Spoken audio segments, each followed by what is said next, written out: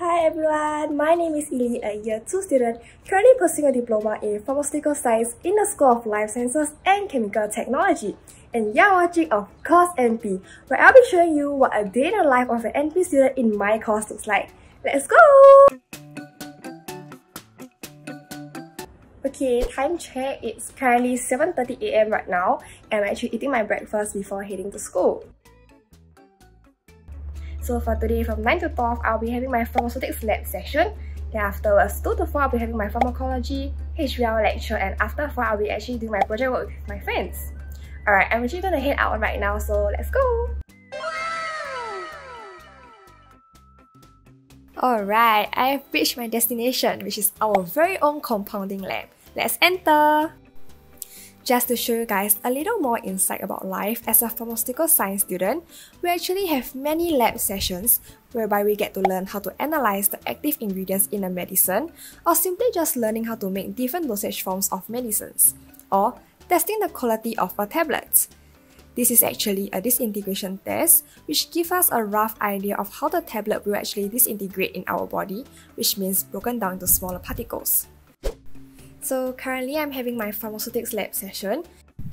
For today, we are actually doing dissolution testing of a paracetamol tablet, whereby we evaluate the quality of a tablet and how well do they dissolve in our body, which will then be absorbed later into our blood to exert its medicinal effect. Also, we do have to wear goggles and lab coat as well to ensure that we are safe. Besides that, we also need to wear long pants with covered shoes to ensure that we are protected from all sorts of chemicals we have to handle in the lab. Here are all the machines we have in our labs, which aids us in our practical sessions a lot, be it to test for the quality of certain dosage forms or formulating it. Here we have our tablet friability tester, water baths, disintegration tester, fluid bed dryer, rapid mixer granulator, and more. Hi, I'm back. So right now I'm actually done with my practical. I'm going to go to Marketplace to actually take away mala for my friends and I. See you! Alright, so now I'm home and I'll be eating my lunch before my pharmaco lecture. So here's my mala!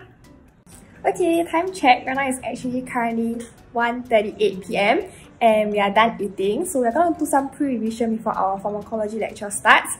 Also, fun fact, pharmacology is also one of my favorite modules because we actually get to learn about the different types of medicines and why is it useful. For example, we learn what kind of medicines we have to take when we get cold, constipation or diarrhea, etc. Okay, back to work. The girl has fever and muscle aches, which can be used? The answer is parent. So the first one, let's look at estrogen. Many compounds have estrogenic. It's currently my 10 minutes break right now, and actually during this time I'll get to recap what I have learned during the lecture as well as eat some snacks. So I have my mala flavoured chips here. Okay, so for the first part of the lecture, we actually learned a lot about endocrine system as well as what kind of drugs will actually regulate the female hormone system, like estrogen levels, etc. We also get to learn about oral contraceptives as well as what are the side effects of it. For today's lesson, we actually learn a lot about medicines as well as their mechanism of actions. And here I have Miss Sunita, who will be sharing more about why we learn pharmacology and how it benefits us. Hi Miss Sunita, so why do you think students should actually join pharmaceutical science? Why they should join is if students find that the human anatomy interests them, the science behind it, like bio, or even if you don't have bio, if you're interested, that's fine. And if you also enjoy chemistry, because drugs are all about organic compounds, so you learn lots about human body and about chemistry and the analysis and drug discovery process. And if you're interested in healthcare, to pursue a career or a future in healthcare, this may be something you may want to consider to pursue. Okay, thank you Miss Sunita. Welcome. Alright, I'm gonna start project work with my friends right now, and I hope we are more curious about pharmaceutical science and maybe even considering to join my course. Okay, that's all for now. Bye!